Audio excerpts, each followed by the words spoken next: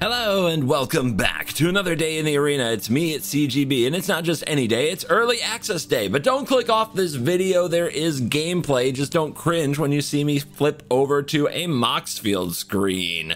Don't worry. There will be gameplay. It will be in early access. You see, I'm recording this intro before early access because I'm super limited on time. There's a video on CovertGo 2 if you want all the details as to why. So because I only have access to early access at certain hours, I'm recording your intros now, and there might not be an outro, and that's fine. This is fine. We're making it work today. So today's first deck for early access is going to focus on being a Chrome Host Seed Shark win con, baby. This is a 2 and a blue for a 2/4 flying Phyrexian Shark at rare. Whenever you cast a non-creature spell, incubate X, where X is that spell's mana value. That means create an incubator token with X +1/+1 counters on it, and you can spend 2 to transform the artifact, and it transforms into a 0/0 Phyrexian artifact creature. A lot of people looking down on Incubate, not so sure it's good. I don't know, man. There are 2 huge Incubate cards in this deck that I'm excited about. Chrome Host Seed Shark is one of them. I think 3 mana for a 2/4 is already a pretty good start, and if you're going to play that on turn 3, the opponent has to figure out what to do about it. And then there is a Sunfall. 4 of them. We're going to run 4 of these, new card. It's a board wipe, but it's not just a board wipe. It's a board wipe and maybe a massive body. It's 3 and a white to exile all creatures. Then you incubate X, where X is the number of creatures exiled this way. Hit 4 creatures, then you have a 4/4 just waiting there to put 2 mana into, and it can turn right into a creature and attack the turn you create it. These things normally get around Go for the Throat. They get around board wipes and sorcery speed removal from the opponent. They might get around cut down. I think those are pretty good incubator tokens, if I'm being honest. Now looking at the rest of the deck, we're going to board wipe a little bit. A bit much. Brotherhood's End goes perfectly with the Seed Shark because it does not kill the Seed Shark. Farewell, 1 copy, can't hurt too badly. We've got some removal. I've got 2 Fading Hopes. They can not only save our Seed Shark before a Sunfall, they can also keep us alive. I've got 2 Elspeth's Smite. 1 and a white for 3 damage to target attacking or blocking creature. If that creature would die this turn, you exile it instead. Usually this effect is 2 damage, and 2 damage is too narrow. It also doesn't usually come with an exile clause. So I'm wondering, is Elspeth's Smite the white lightning bolt we've all been waiting for? Because it wasn't Healing Salve, was it?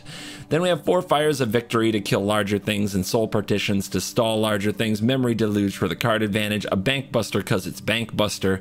We've also got the Planeswalkers, the actual win cons of this Jeskai control deck. Chandra Hope's Beacon is a new one I'm excited to try out, but then we also have Jace the Perfected Mind, Teferi, and 4 copies of the Wandering Emperor. No counter spells. I find that when you counter stuff in early access, other creators get salty. They get mad. They can't handle the counter spells.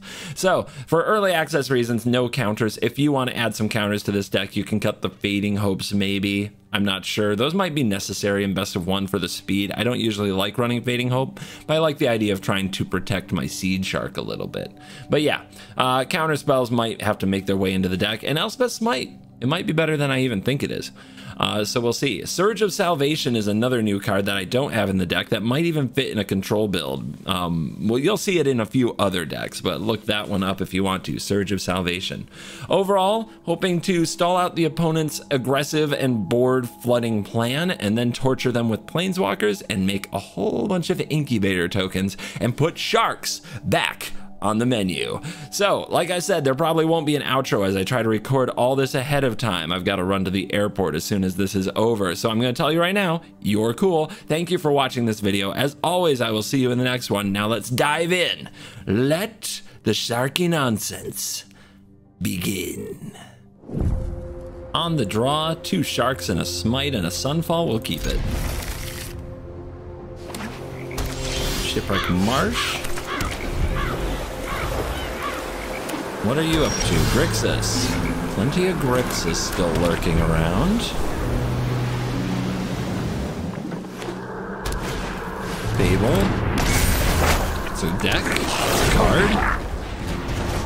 Wandering Emperor. No, we need land. Only land is acceptable. Thank you. Let's drop a shark. Make the opponent deal. Or I'm gonna start incubating. You wouldn't like me when I'm incubating. No discards. I'm in trouble. Sushi at the blazing sky, you say. Okay. Here's a land. And go. Memory Deluge into Sunfall looking good.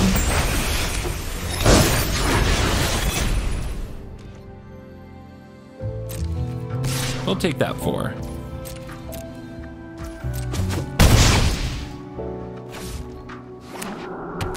Mana open is not good. So let's try Memory Deluge with some incubation. See if the opponent counters or kills. They kill the shark. They still have mana open for a counter if they have it. So let's take the Farewell. We have 5 lands here. Are we going to draw a land in our top 2? I definitely can't guarantee it. So I think I'll take a land. I could regret this a lot because Wandering Emperor is really good. Nah, I'm taking the Emperor. Forget that. No fear. Speaking of fear, are we going for this Sunfall? Right now the Reflection doesn't copy anything. It doesn't get any value. And we do have Wandering Emperor. And we do have Memory Deluge. Do we try to stay patient? I think we do. I think the Wandering Emperor can draw a counter if they have it. Smite can also be useful. Okay. Let's try this. Interesting that they attacked into the Incubator token. We know they've got tricks. I hope you're ready to lose. Can I exile the Blazing Sky?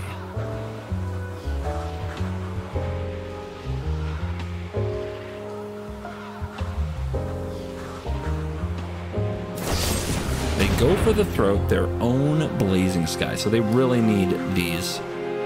They really need these treasures. So that's important to note.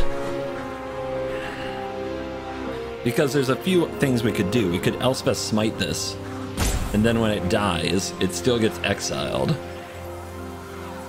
I think that might be an Atraxa. So that's what we're going to try to do. No counterspell.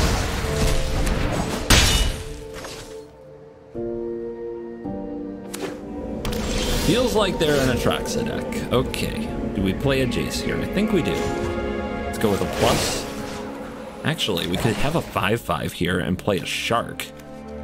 Pretty good. All right, let's go for Shark. Put a counter on Shark. Activate Show them how we greet our enemies. Incubator token and attack. And see who the aggressor is. Another one. You're telling me it's another one. And there is the white source. This is Atraxa, I believe. Man, do we exile all creatures then? I mean, we don't want this to die. We need to keep it from dying. How do we do that? If we just pass, I think we can buy time. We can keep the Seed Shark as a 3/5 so it can just block and bounce. And then we can use Memory Deluge to dig value while we wait. Time can be on our side even against Atraxa. Yep, no spells. So this gives us Memory Deluge and Incubation. We find Soul Partition, which is perfect. I'll grab another Emperor. All the exile effects seem to be very useful.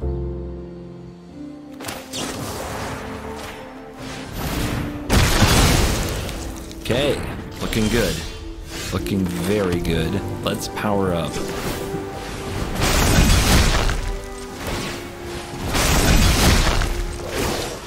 And pressure. We've got the edge in this fight.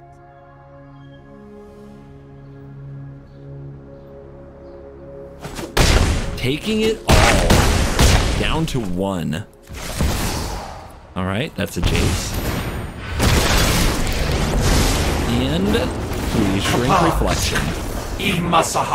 Scooping it up. All right. Gotta shut those Atraxa gamers down when you can. Incoming transmission. Cool kids, come in, cool kids. You're cool so you can hear this. We don't have much time. Join me at CovertGoBlue HQ. Follow the coordinates on your screen to CovertGoBlue HQ. CovertGoBlue HQ is your ultimate destination for everything CGB. Get your playmats. Get your shark tokens. And get the first look at all new merchandise that CGB releases. There's even more that's on the way. Gear up with the only merch that's 100% certified by the one in Best of One. At the coolest place for the cool kids, CoolStuffInc.com. Head to CoolStuffInc.com/CGB. I'll see you at CovertGoBlue HQ. That's CovertGoBlue HQ.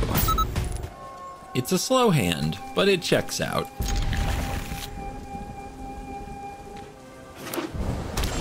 Stormcarved Coast. We could match them, but I'll play the Sundown Pass. If we play Fires next turn, we can do it pain-free.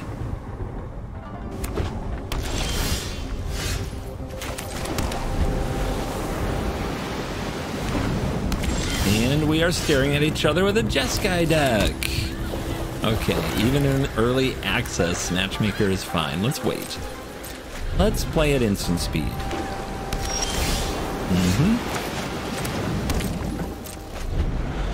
People think we're a counterspell deck even if we aren't, so let's take advantage.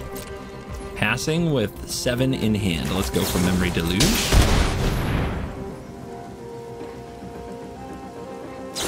Our opponent does like counterspells. All right. Pass and go for Emperor.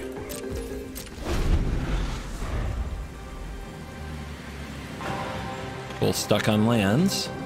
Whoever breaks the stalemate first has a pretty good advantage. Can you hit a land? Oh yeah, easy. Just drew that off the top and think. Okay. Would you like to counter this as well? No? Crush. Alright. I will make a 2/2. Of battle, then guide it like water.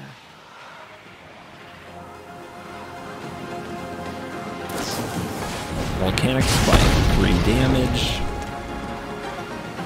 And now do the thing with the hand, put a card on bottom and draw. Back to wandering. Land off the top is nice. Swing. Shark. Aren't you fun?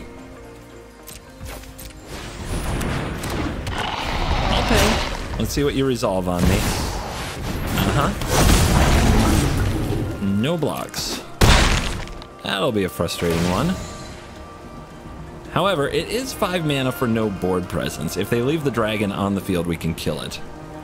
Not only that, we can make a big incubator token. So they'll probably bounce it. If they bounce it, they're tapped out. We get to attack them. We might even get to play Chandra. Chandra can be attacked, of course, but not for lethal damage. Okay, they left it on the battlefield, huh? Seems like a good time for this. Some fall off the top, swing.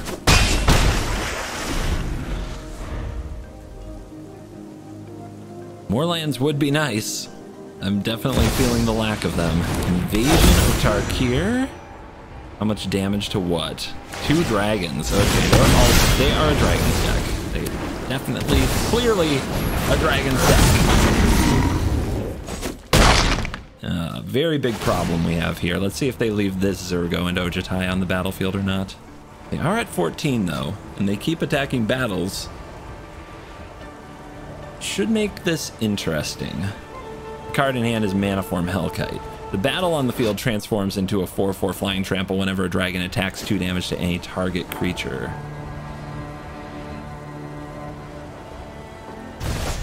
Okay, they pull back the Zurgo and Ojutai.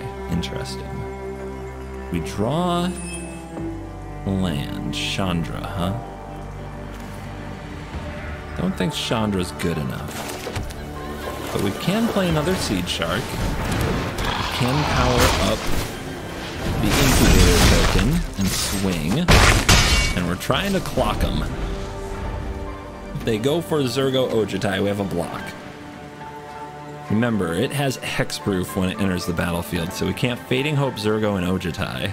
Wouldn't that have been nice? Okay, here it comes.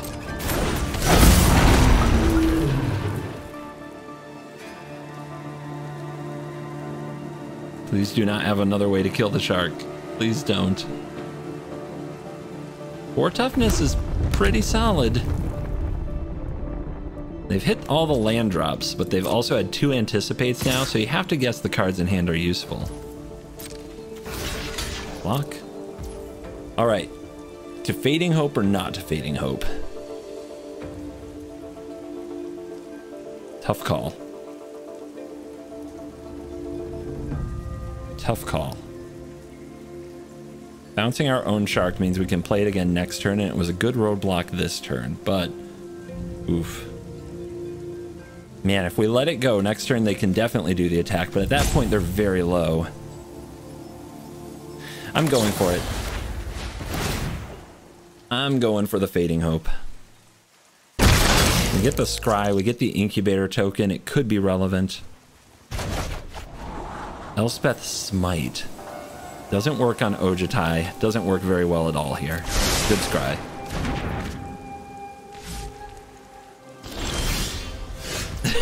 Good Scry.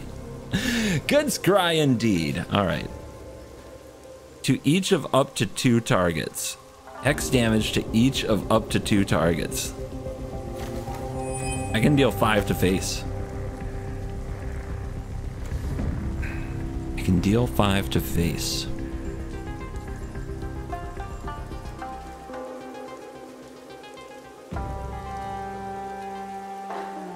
Yeah, that's got to be the plan, right? This is on the battlefield. We could Sunfall to get rid of it. But if they have another one, it's a disaster. And they very well could. Let's try to set up for the burn victory.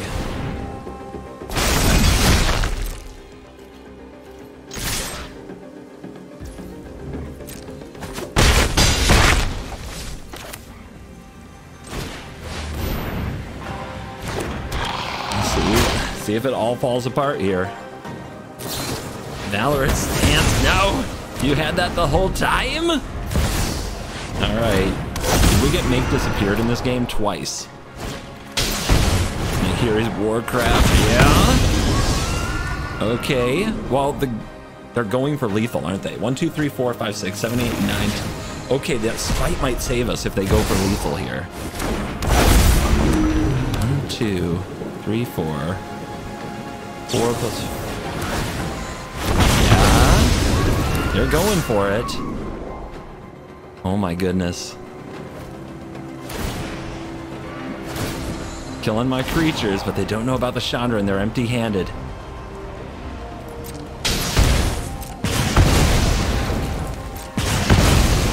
Damage. We're at 13.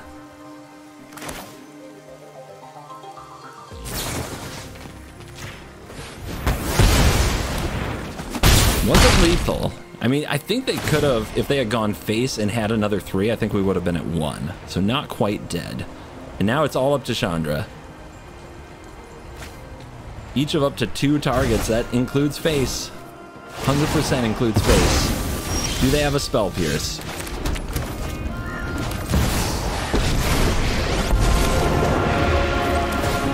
Win this fight.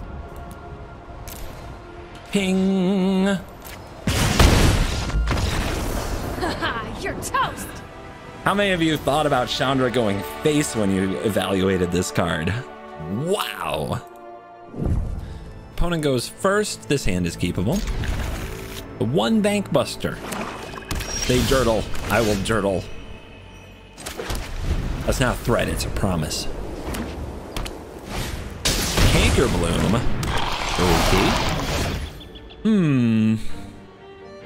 Do we bank bust? They just blow it up, right? That's not good. So I guess we smite. Bust banks later. Pew! It's a little off curve. But it's fine. again? The heck is going on here?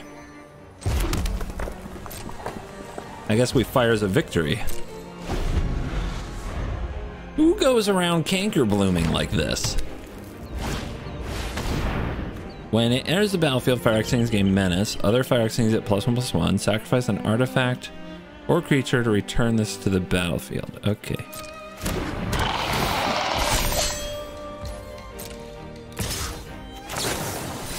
Bang bang. Saving the soul partition. Don't want this canker bloom coming back and messing with my banky. What the heck is this? Mono canker bloom? The heck nonsense is this? All right, here's what we're gonna do. We're gonna memory deluge. We're gonna find another white source. We're also going to find, opponent probably thinks I have Wandering Emperor here, or they're playing around Smite again, but we're probably also gonna find another white source, Glissa, okay? Let's go cards. White source. All right, we have to top deck a Sunburst, but I'll take this to Fairy. Nope. Failed. Soul Partition Glissa. Fading Hope something? We can play a tap land here.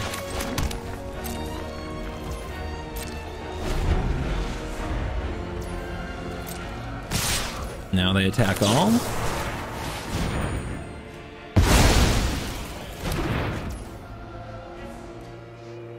Do I take this hit? I don't think so. It's getting to be a lot.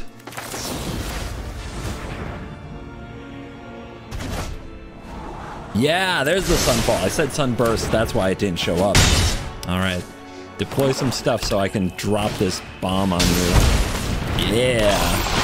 Although I kind of want the canker bloom, to be honest, my poor bank buster. But no, we do this. Maybe the canker bloom will blow up the incubator token.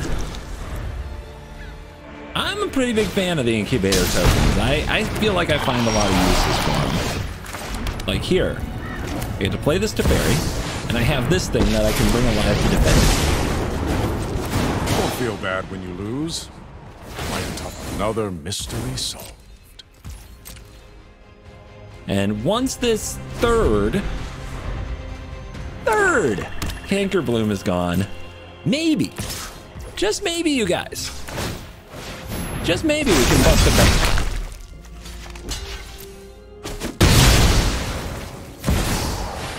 Shield Raid, of course. I hate that that thing hits planeswalkers. 4/5 means fires can't kill it. Soul Partition can set it back. We can also spend this turn on Memory Deluge. Let's play the Seed Shark. Let's play the Bank Buster. Incubate and pass. So, cards in graveyard, 7, not 8. When there are 8, this thing can transform. Okay, they have enough to transform it. I guess they have to put this on the stack. It's activate as a sorcery, which means we can blow it out with a Soul Partition. So I'm going to take the damage. I'm going to be patient. Oh, they're not doing it? Yeah, this is activate as a sorcery. Okay, in this case, I'll draw.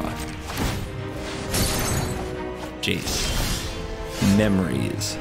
So we can get up to enough for fires to do it? No, we can't. No, we can't. They might be waiting for me to play something else for them to kill. We can draw and then fires. That does it. All right, so let's pass and see what they do. All right, draw. Remember, it's activate only as a sorcery.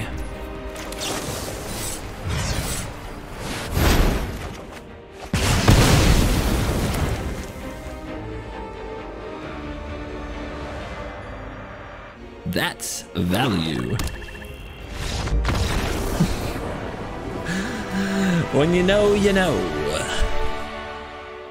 CoolStuffInc.com is a proud sponsor of me, CGB, and you can get my unique Dragon Rider token and 5% off your entire order by using the code CGB5 at checkout. Trust me, you don't want to miss out on this sweet dragon token. If you need singles for constructed or kitchen table play, and you want to pick up sealed product or the latest Magic accessories, remember to use the code CGB5 at checkout for 5% off and get my Dragon Rider token. CoolStuffInc.com. Cool stuff in stock.